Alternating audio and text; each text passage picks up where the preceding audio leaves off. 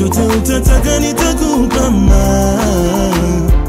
guys, welcome back to our channel. It's a girl Fanny&jessy back with another reaction video. If you're new to this channel, make sure to give this video a thumbs up, share it with your friends, and of course do not forget to subscribe. Like I said, my name is Fanny&jessy, and on this channel we post reactions each and every day. So if there's something that you guys want us to react to, let us know by dropping the link in the comment section below, and we'll be more than glad to do it. So a big shout out to the people that keep on subscribing, the people that have subscribed.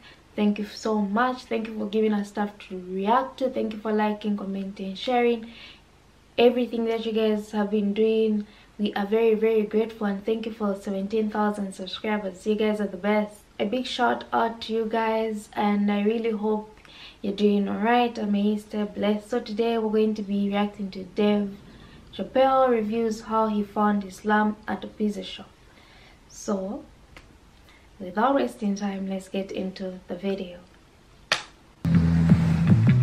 You're a Muslim? I am. When did you become Muslim? When I was 17. What were the circumstances? I don't know, it was like believing in God and stuff.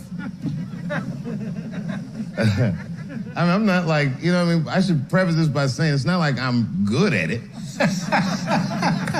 When I was 17, I was living in Washington, and there was a pizza shop across from my house.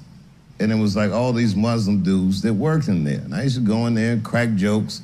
And I was a naturally curious guy, and I would ask him questions about his religion. And the guy was so passionate about it, it was very compelling. I liked the perspective of it, and I think these things informed my decision that I wanted to have a meaningful life, a spiritual life. I'm reading about you being Muslim, and they reference something that I was fascinated by, the well of Zamzam. There's a well called Zamzam. It's in Saudi Arabia. And the myth goes that a family walking through this desert dying of thirst, and this endless well presents itself. You and I could go see it. Right, so I could go see it. You'd probably have to make some phone calls. have you been there? I have. It's only welcome to Muslims. It's not a tourist location. No, nor should it be. The man is the Prophet Abraham and his wife. The word Zamzam that you guys speak Arabic literally means stop, stop, because when it was commanded that this well would appear, the water gushed forth so much that the wife screams, stop, stop, because it was so overwhelming. And they say that it's an inexhaustible well.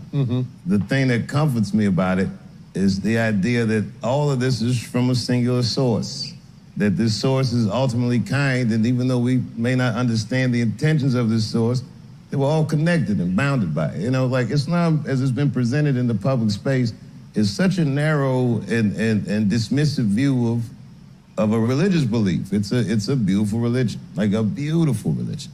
And the ideas in that religion are reflected in all the major Abrahamic faiths. You'll see these ideas in Christianity or Judaism, you know. But the idea is that this place does mean something. It's a place where you come to learn, where you come to know. You get here knowing nothing, you get a head full of shit, and then you go on. When the current president says, you know what, we're going to look into keeping Muslims out of this country, how does that make you feel when that happens? You don't expect necessarily that much empathy or compassion or cultural astuteness from a guy like that. What you're sad about is that the chair doesn't have more humanity in it. But has that chair ever been that humane? When Biden called Trump the first racist president ever, well, clearly that's not true. So how do I feel when I hear a white person say some stupid shit? Very interesting, guys. Anyone has a full clip or something, please link it in the comment section below. This was interesting. I mean, it's like, I don't even know. I didn't think. I mean, it's amazing that he's Muslim, and I like the question that was asked about at the end, how he thought about Trump's move. And Trump is not the first racist president. There have been others as well. It wasn't just clear. Otherwise, I love the way he explained the Zamzam thing. I didn't even know it meant stop. I don't think the other videos have mentioned that before. Otherwise, it's always good to react to such videos because there's always something new to learn. And I like that he was curious. Once you're curious, there's so many things that you bound to find out during your curiosity phase. This was interesting. Let me know what you guys think. Make sure to give this video a thumbs up, share it with your friends, and of course do not forget to subscribe, and I'll see you in my next reaction video.